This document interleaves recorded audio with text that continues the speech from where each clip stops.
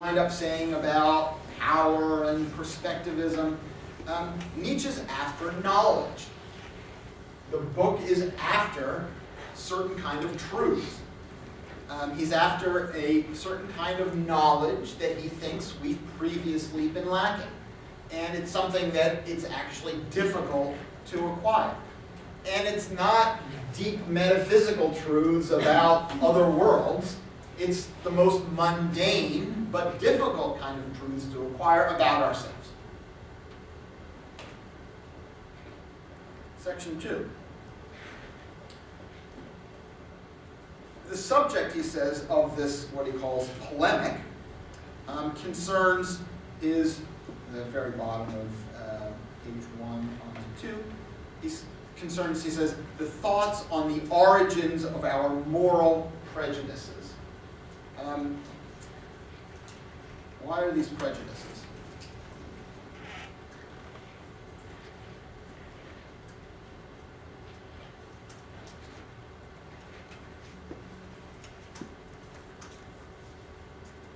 What's a prejudice? Preconceived notion towards something. Right, it's preconceived. So, Negative. Usually negative. In this case, it's going to be negative also, right? So it's a preconceived, so his assessment of it is going to be negative, right? So it's a preconceived judgment about morality, precisely because we haven't examined it.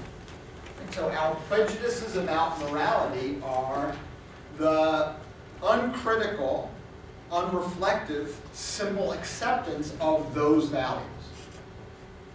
And as Tucker says, he is going to be critical of it. And he tells us that he has been committed to these kinds of ideas, this criticism, for around 10 years.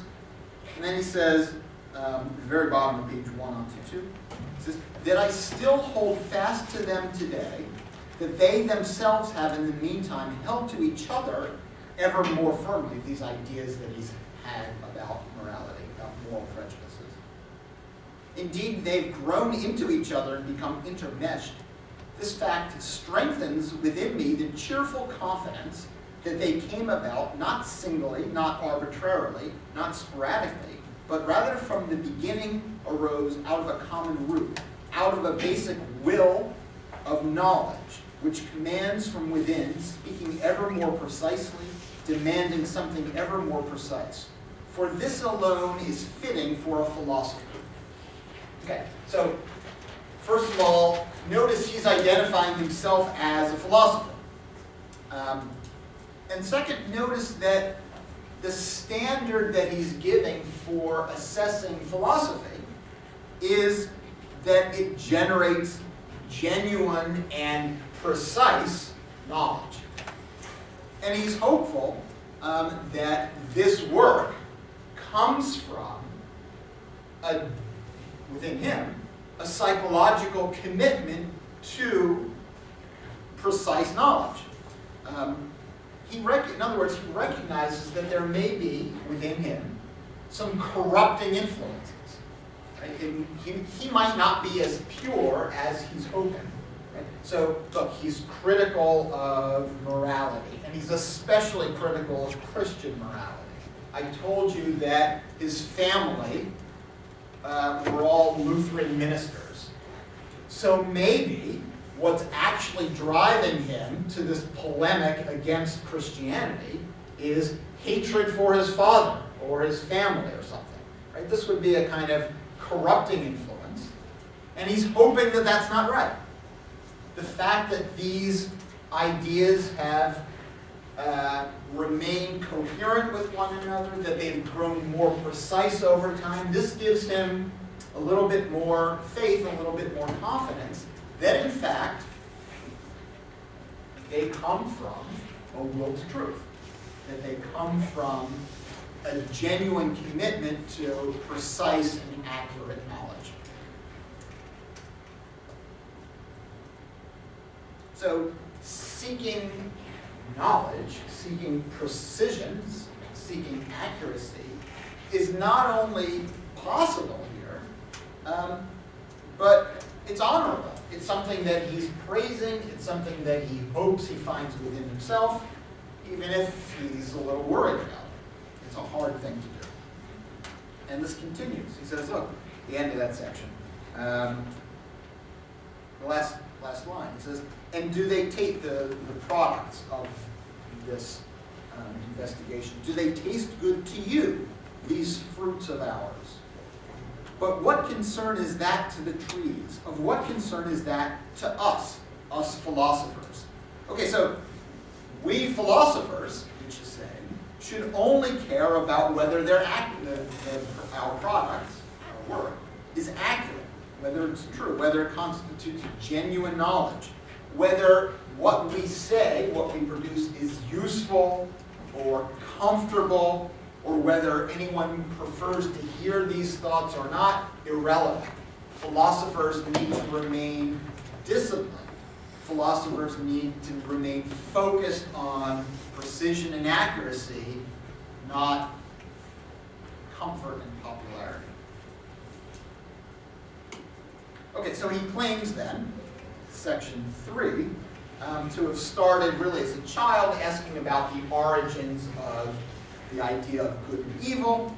Initially, his answer was that it came from that good and evil come from God, and he worries a little bit that this is his prejudice, namely prejudice against the idea of God. So, as I say, maybe his investigation isn't quite as clean, isn't quite as pure as it hopes.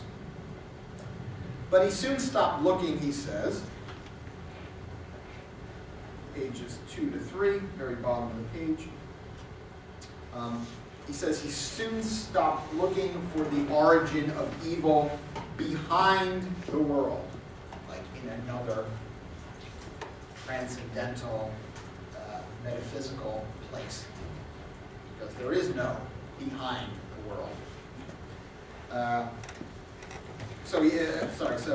He's stopped looking for the origin of evil behind the world. A little historical and philological schooling soon transformed my problem into a different one.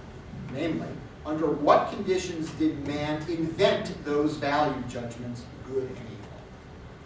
And what value do they themselves have? Have they inhibited or furthered human flourishing up until now? Are they signs of distress, of impoverishment, of the degeneration of life? Or, conversely, do they betray the fullness, the power, the will of life, its courage, its confidence, its future? Okay, so first thing about this passage is, first thing was, there's not some other world where we can find what's good and evil. It's this world, and we can trace the natural history of the development of these ideas, of this system of value. Second, notice that there are different questions here. Under what conditions did man invent those value judgments, good and evil? And what value do they themselves have? Again, I mentioned this last time, Nietzsche is not committing a genetic fallacy here. There are two different questions. How does a certain idea emerge, and what's the value of that idea? On the other hand,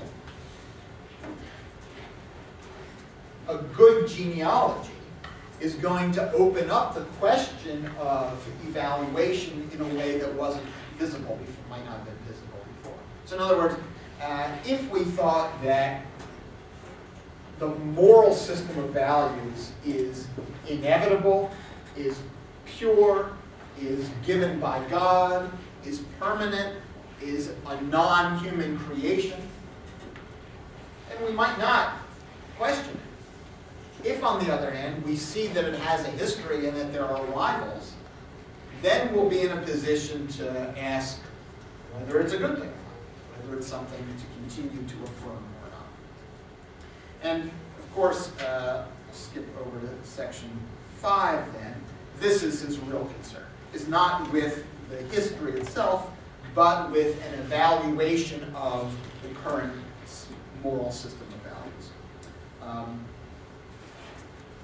Okay, so the issue, he says, just about the middle of the page, he says, in particular, the issue was the value of the unegoistic, of the instincts of compassion, self-denial, self-sacrifice.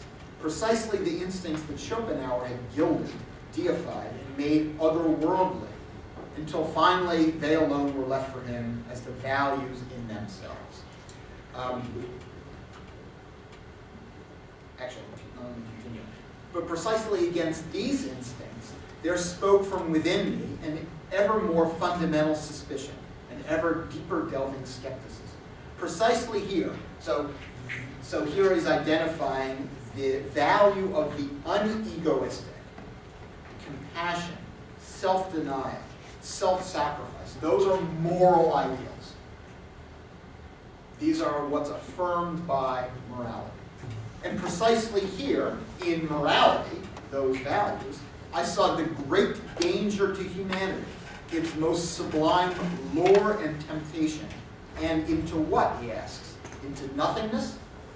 Precisely here I saw the beginning of the end, the standstill, the backward glancing tiredness, the will turning against life, the last sickness gently and melancholically announcing itself.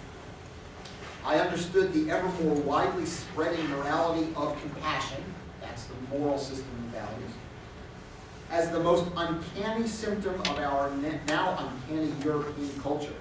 As its detour, he asks, to a new Buddhism, to a Buddhism for Europeans, to, and in italics, nihilism. Okay, so, the moral system of values based on, which affirms centrally and primarily the idea of self-denial, of the unegoistic, of self-sacrifice, of compassion,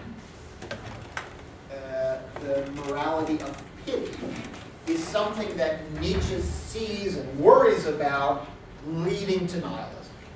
And I mentioned last time the connection to the collapse of Christian metaphysics here, but what we'll do next time is talk a little bit more about this idea of compassion, finish up quickly the preface, and get started talking about the first essay.